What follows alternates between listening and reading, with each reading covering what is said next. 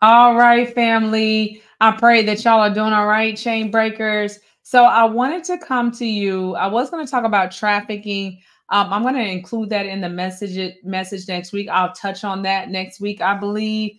So I'll do that one soon. All right. I'll tie that one into the message next week. All right. Where we talk about narcissist abuse. All right. And domestic violence. I believe it's in the church next week. I believe it is. All right. But today I wanted to talk to you about it all being a lie. Okay. Recognizing the red flags. I did a post today. For those of you who don't know about my community tab, usually every day I try to put something in there, just some encouragement or something to help us recover from abuse, to recognize those red flags. So if you haven't checked my community tab, please do so here on YouTube. If you are new here, I welcome you to the channel. All right. We break the chains of narcissist abuse. So if you don't know, my name is Shannon Savoy. I am a life coach, a certified life coach, a minister of the gospel, and I help people recover from narcissist abuse. All right. I'm also a Texas realtor. All right. If you need a home here. All right. So welcome to the VIPs. Don't forget to follow my husband, Faith-Based Workplace. He typically goes live or teaches on Wednesdays at 5 p.m. And I'm typically live or teach on Mondays at 6 p.m. But I've been trying to recover fully from the flu and, just the after effects. So I've been trying to take it easy. All right. Don't forget to hit that like button. All right. That just sends a message to the algorithm that you like what we're doing here and you want other people to view it. Okay. And then one more announcement, and then we're going to get right into this. Okay. On Saturday, okay, October 26, 2004, we will be at Army of God. All right. With our leaders there.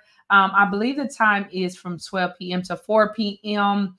There was a discrepancy about 1 p.m., but I will put that in the community tab. But if you want to join us, you truly want to break the chains and you are in Houston, I really advise you to come on out. Apostle Fred and Lady Bego are phenomenal leaders, teachers. All right. If you know them with Army of God, you will be blessed. So come on out, male and female. And then my husband will also speak. I believe my daughter is going to speak as well on abuse from different perspectives. So we have something truly for the entire family, whether you're married, you're single, whatever your situation is. I believe that's going to bless you. Okay. And then if you haven't gotten my book, Breaking Free from Domestic Violence, we talk about abuse from a biblical perspective on how to help you break those chains there. So head to Amazon and pick up your copy, your ebook or your book. All right. So let's talk about it was all a lie. Recognizing the red flags. And I'm not going to be before you long, right? All right, I'm really not. Okay, I'm really trying to preserve my voice and preserve my strength. It's been a very busy day, as I'm sure it has been for you as well. All right, in my post, I talked about it all being a lie. And I've done several messages on it being a lie before, but I wanted to hit on this today because I saw some of the comments. And if you gone through this, you realize the traumatic effects, the effects of when you find out that somebody isn't who they said they were, whether it's, your mother, your father, a brother, sister, a frenemy, a spouse, a partner. I mean, it hits you, right? And I just remember how could this be? And your mind is really trying to process wait a minute. And it's going so many different directions.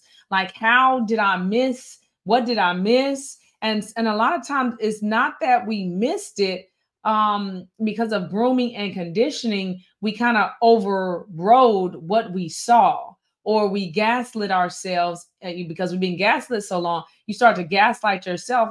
Did I really just experience this? Did I really just experience? Did I really just go through this? Did this really, just happen? And it messes you up. It plays on your subconscious. It plays on your psyche. it can send you, you know, some people don't make it back to that place, because when trauma happens, right?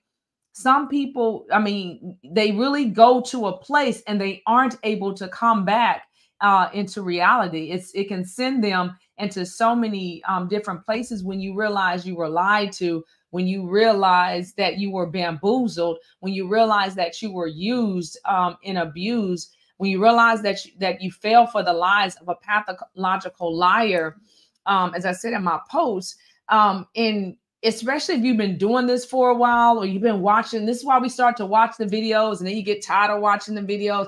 Then you don't want anything to do. You know, it's levels to this, right? It's levels to healing, right? And so you go down and you just try to find all you can about narcissists, because it's that awakening when you realize that something really is wrong. Like, what happened? You know, and so you try to find everything you can on narcissists, try to find everything you can about what you're going through. And when you find out that it's narcissist abuse, when you find out there is an answer, that there is a name for what you have, you try to find out how to treat it. You know, you try to find out how to get help. You try to find out, you know, ways to process what has happened to you. And so when we find out, we start the Googleation.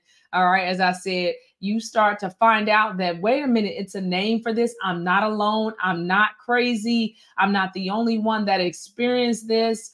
You know, all the things, the names that you were called, or whatever your situation is, you know, the pathological cheating, the addictions, you know, the name calling, whatever your situation was, you realize, like, wait a minute, there's a name for this. This is not normal. All the arguing, the sleep deprivation, you know, the black eyes that you may have seen, you know, put it in the comments if you experienced any of this, you know, the black eyes, the rage, the wrath, the anger, the resentment, the silent treatment, you know, you start to put the puzzle pieces together. And when I became awakened to this, I realized that, you know, being married to a sociopath at the time, I realized it was like putting a gigantic puzzle piece together, and I had these few pieces. And it takes a special person, all right, equipped by God, right? It takes a special person to be able to care enough to put those pieces together, that has the resources, that has the strength, because this is a battle, that has the stamina, that has the wherewithal, because it really takes a toll on your body and on your mind as you're recovering, you know, to do that type of work, you know, because it is work. And then it takes you being connected to other destiny helpers to help you put those pieces together. You can't do this by yourself, but I'm getting ahead of myself, right?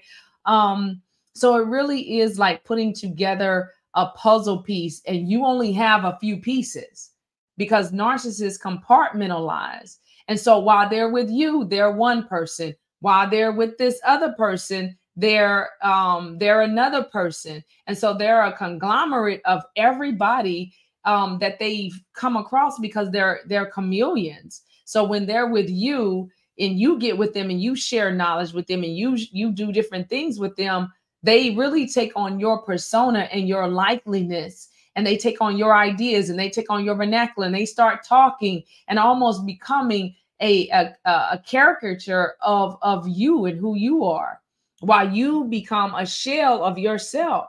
And so that's part of that lie, part of that exchange. You really, everything is an exchange. You exchange truth for a lie. You exchange your spirit, your energy, your vivaciousness for their death, for their vampirism, because that's really what it is. They're siphoning your spirit, they're siphoning your ideas, your personality. Everything from you is being drained to where you almost don't have the mindset to fight. And some people, they really do a number on their will, where that person no longer has the will to fight. They just succumb to the lie and think that this is all that life has to offer, but that is a lie. So at what point did you realize that it was all a lie? At what point, like, what was the smoking gun? And a lot of times people are looking for the aha, you know, that's it. But sometimes it's just a little bit at a time. It's like a slow drip. It's like this, like, oh, that doesn't make this, you know, red flag. That something in the buttermilk ain't clean. It doesn't quite add up. You know what I mean? So the red flags begin to red flag, and you begin to realize that it really was a lie, and it hits on your, it affects your self-esteem in a lot of ways.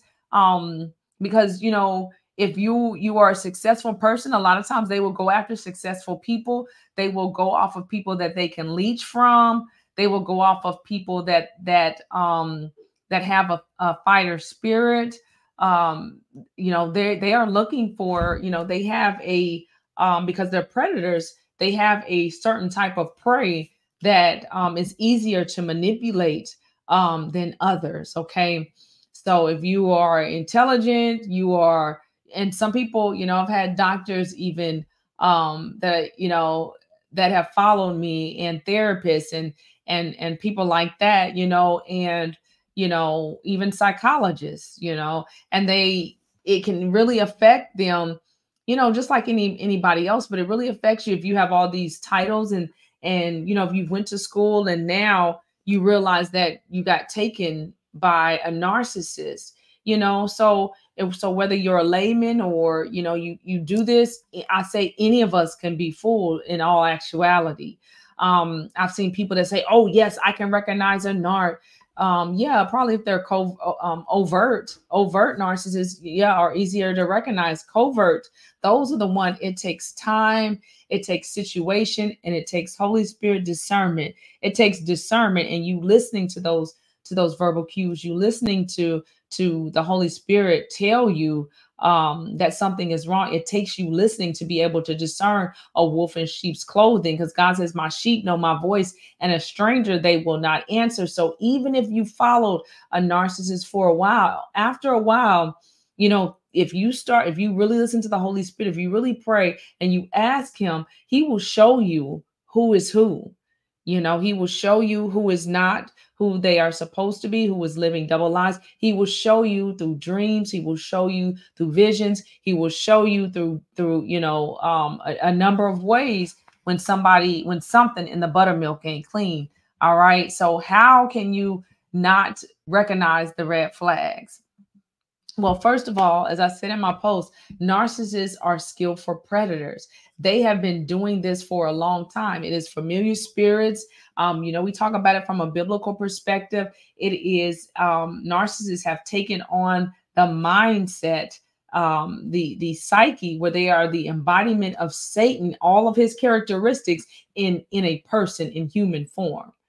I always say narcissists are the embodiment of Satan in human form, just as we are the embodiment of God here in the earth realm. We embody all the characteristics, the traits, the fruits of the Spirit. Those are, when we are followers of Yeshua, that is what we carry. We carry the glory of God. When somebody has given themselves over to a narcissist, they embody the mindset. They have the mindset of Lucifer, of Satan.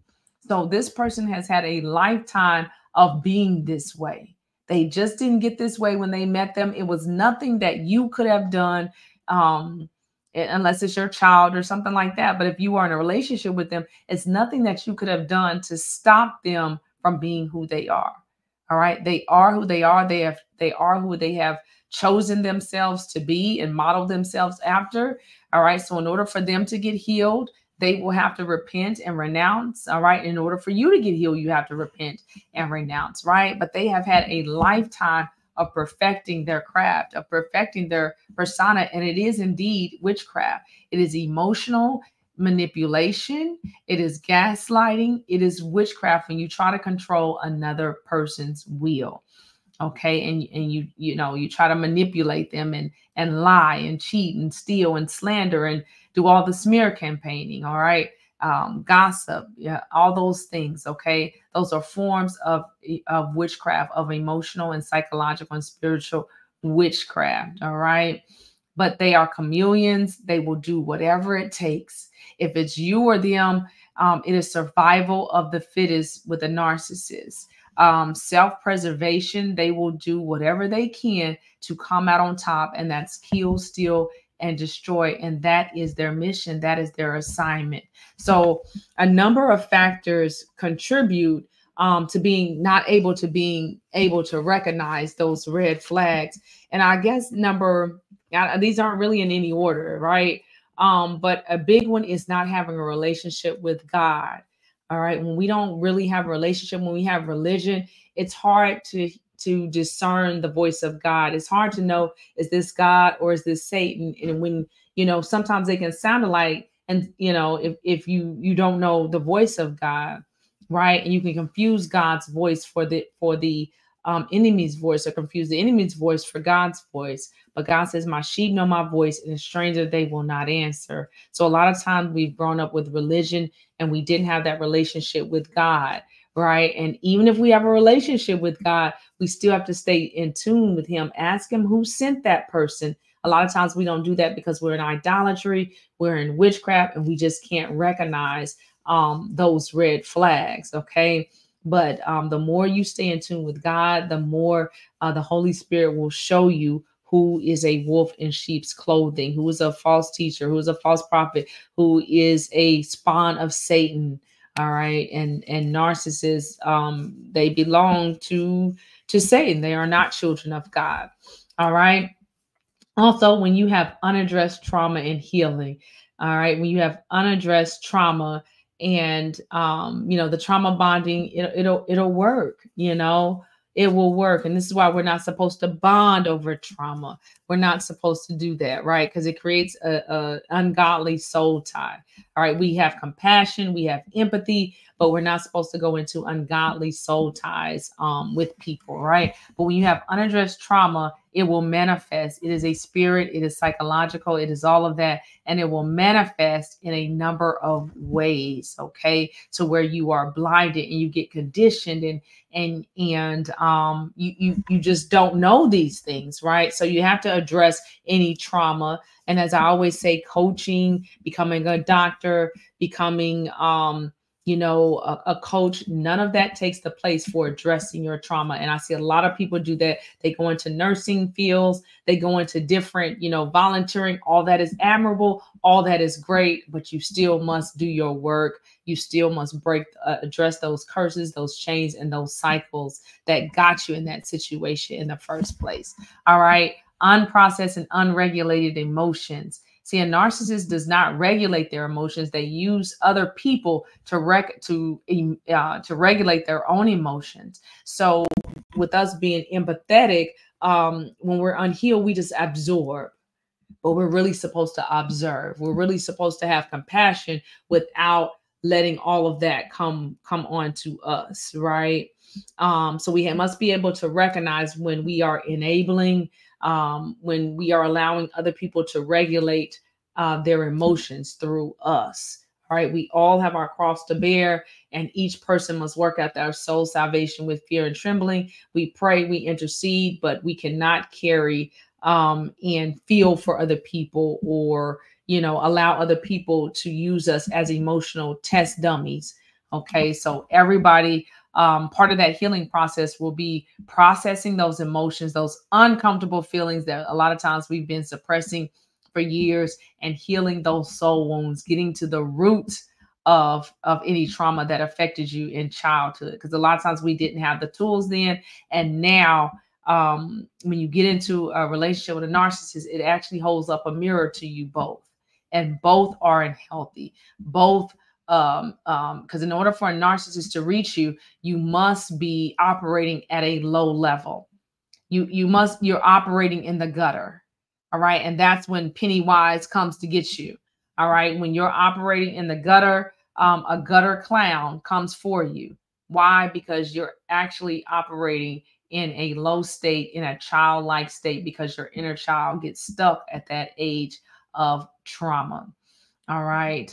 So you have to, grow up. And part of that is healing those soul wounds. All right. When we have a lack of self-love, there will be a narcissist waiting on you. All right. And this is a process. This is a process. All right. You have to learn to love yourself. And I told God, like, I don't know how to love myself. I never had that model to me. How do I love myself? Show me how to love myself. Show me how to see myself as you see me, God. And that will change. And that means I had to renounce everything that I came into agreement with.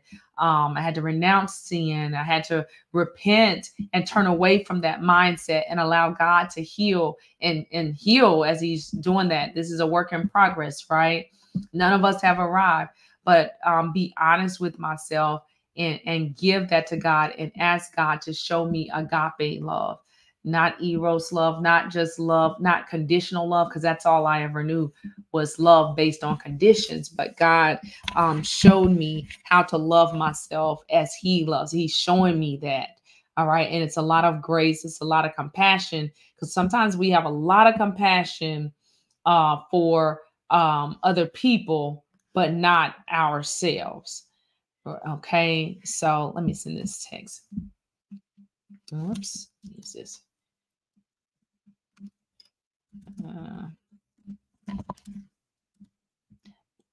Duty calls.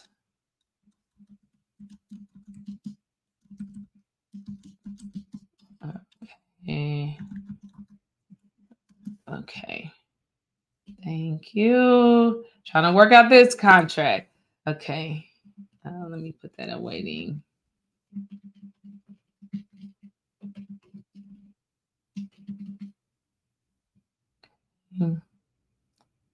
There we go. Okay. All right. All right.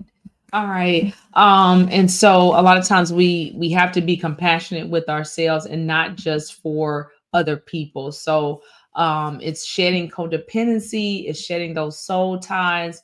It's learning to love yourself and see yourself. Because when you don't love yourself, a narcissist will be waiting for you in the gutter. Okay. And you got to come up higher. You got to come up higher and heal. Okay. All right. Lack of boundaries. I didn't know boundaries. So I had to, and I've had the ladies in CBU do this, like write your boundaries out, write your non-negotiables, write how your like your guiding principles for how you will live your life. What will you accept? What will you hold yourself accountable for? How will you allow people to treat you? How will you treat yourself? Because it really all starts with you. Everything starts with you and your relationship with God, and it goes out from there. So if you don't love you, if you don't allow God to give you that love, it will be hard for you to accept a godly, true love.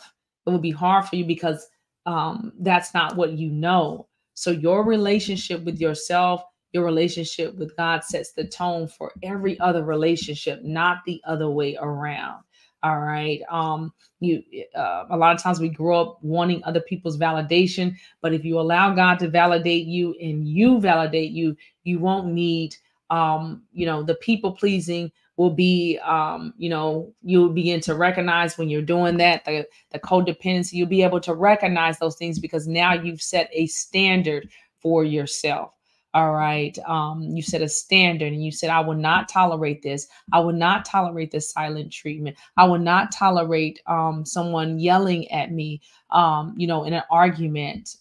When we do that, we're going to table this. Okay. Until you can calm down and talk to me in a respectable way. That's setting a boundary and that's articulating that boundary. Okay. So lack of boundaries, contribute to people not being able to discern those red flags, wanting to see the good in evil. You have to be able to call a thing. It is what it is. A lot of times, I'm working on this. Somebody will show me something and I'm like, well, no, if it walk like a duck, it talk like a duck, it's Aflac. All right. It's not a tree. All right. If it's an apple, it's not an orange. So we have to be able to call a thing, okay? But that means that you have to be clear-minded.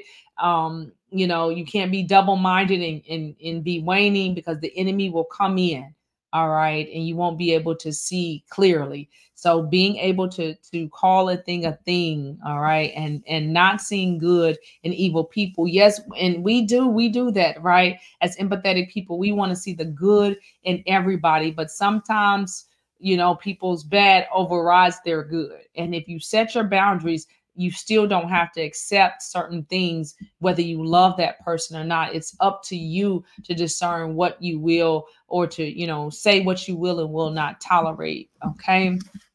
Cognitive dissonance. The moment you know, you become double-minded and you want to believe truth over lies, your mind, you know, a lot of times, you know, or you go through trauma, your mind can split. And so with cognitive dissonance, you're waning between two thoughts. Is really double-mindedness. All right. Oh, did I see this? You know, did I do this? So you have to stand firm. Once you've worked out those processes, once you've come to a realization, you got to stand on that.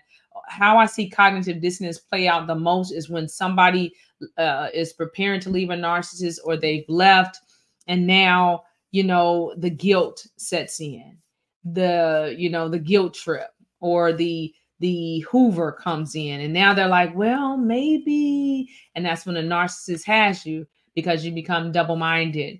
All right, and all the enemy needs is an inch, and they're going to try to take a mile and a half. And you know what happens if you return back to evil. All right, if you go through deliverance and you open that door back, that house is swept clean and it's not filled with the Holy Spirit, is you continue to be double-mindedness, the enemy is coming back with spirits 7 times more wicked than the first. So whatever God shows you, you have to stand on that and not allow religious people, not allow people who have not walked your journey. You have to stand on whatever God shows you, stand on that 10 toes down. Okay. And believe the truth over lies, so your mind can stay sane. Okay.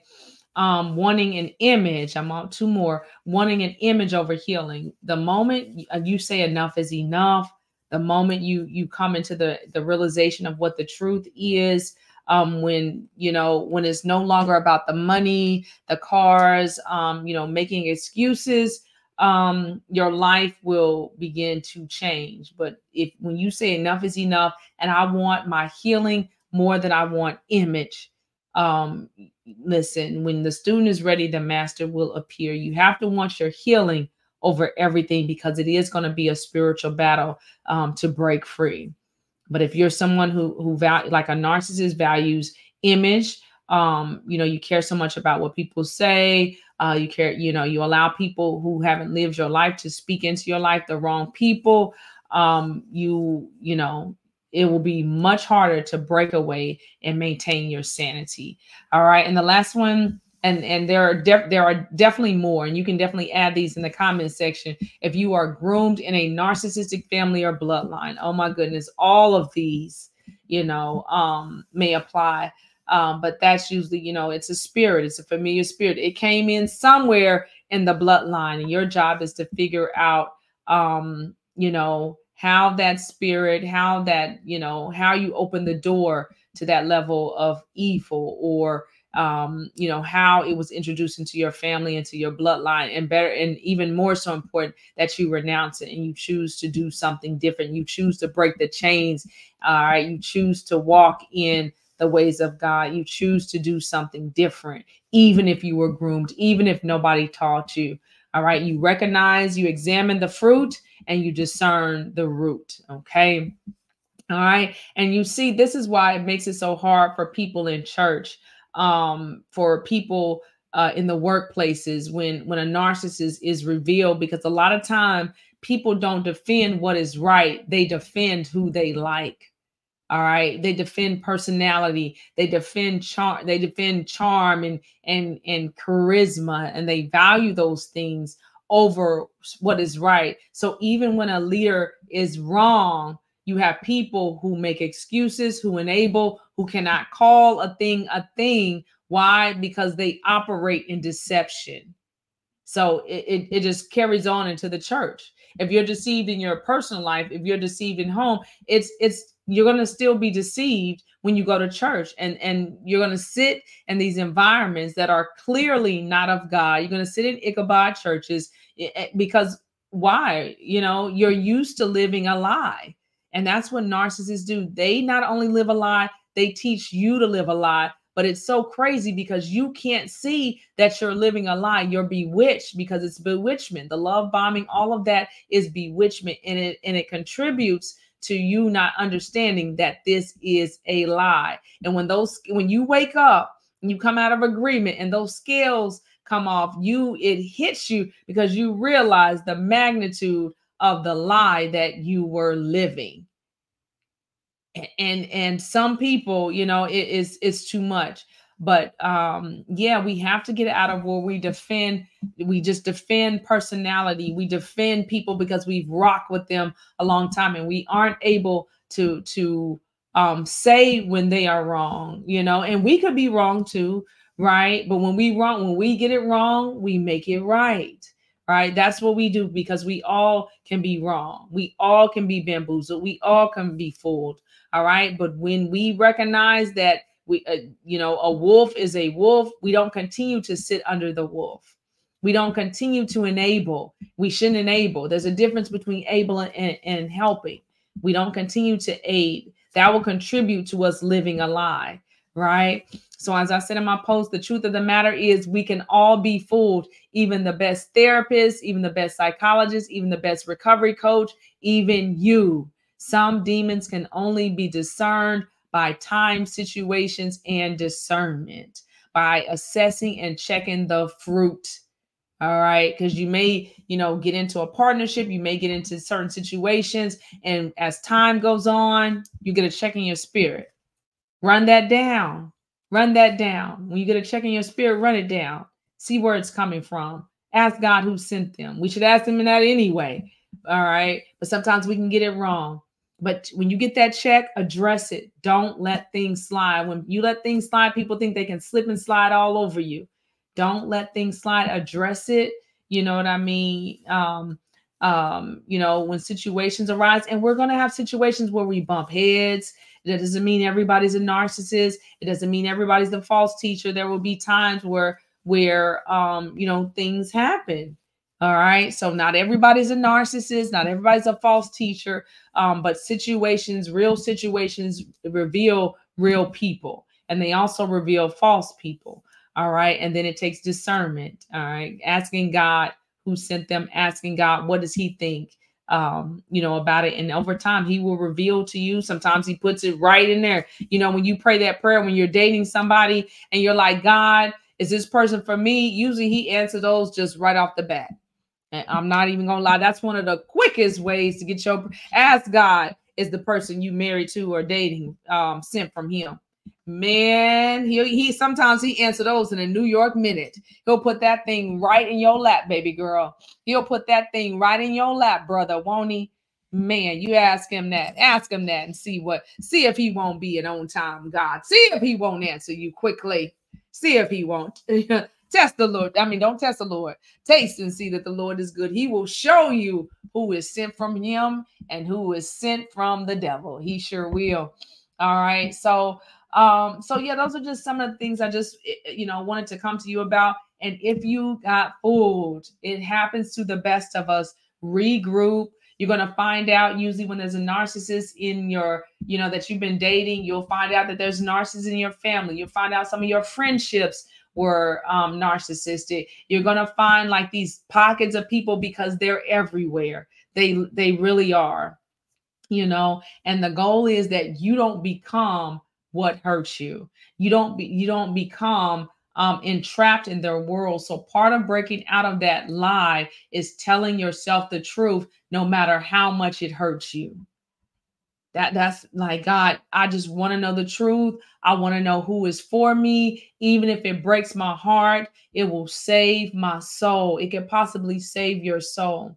Even if it breaks my heart, even if it's not what I want to hear, even if it's not the answer. Can you stand? Can you handle the truth? You can't handle the truth. Don't ask the truth if you can't handle it. But a lot of people simply cannot handle the truth. Can you handle the truth, or will you go back into the lie? All right. So, and if you were fooled, give yourself grace and compassion. Get back up. Get to the root of why, process all those emotions. And if you need help, schedule a one-on-one. I can help you by the grace of God.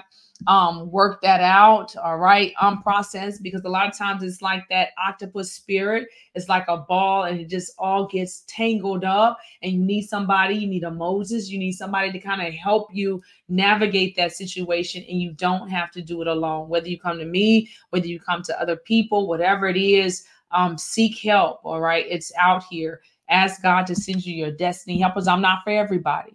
I'm not for everybody, but by the grace of God, those who do come, they get results if they apply, the word of God. And we're going to talk about this thing from a biblical perspective, but we're going to also, give you practical tools and things to help you. All right. But I'm definitely not for everybody. But God, he speaks through me, and I'm just his vessel. That's all I am. Okay. But I pray this message help you. So if you have been bamboozled, hoodwinked, led astray, you are not alone. You are in very good company. The goal is to get back up. We fall down, we get back up, and we live to fight another day. All right. So, God bless you. Don't forget to get the book. If you are in Houston, join us with Army of God. The address and everything is listed on the flyer. Check their Instagram page as well, or their YouTube pages. You can check mine as well, and it would give you the address and other information. If you are in the Texas area, or you can get there. If you know you need deliverance, if you know you want to be a part of this, a part of this conversation, come on and join us. I believe it will bless you tremendously. If you're looking for your deliverance, looking for your healing, it is here by the grace of God. All right. Let me show that flyer. All right. And then get the book. All right. So God bless you. If you have any recommendations, anything you want me to discuss, I will take it into consideration. But let me know your comments. How did you discern that it was all a lie? How did you feel when you realized it was a lie? And how are you doing on your healing journey? Okay. I want to know those things, and if this message helped you. All right. God bless you. I will see you. For those who will join us on Saturday, I will see you Saturday. And then, Lord willing, I will see you back on the live stream on Monday. Let's continue to break those chains. Bye-bye.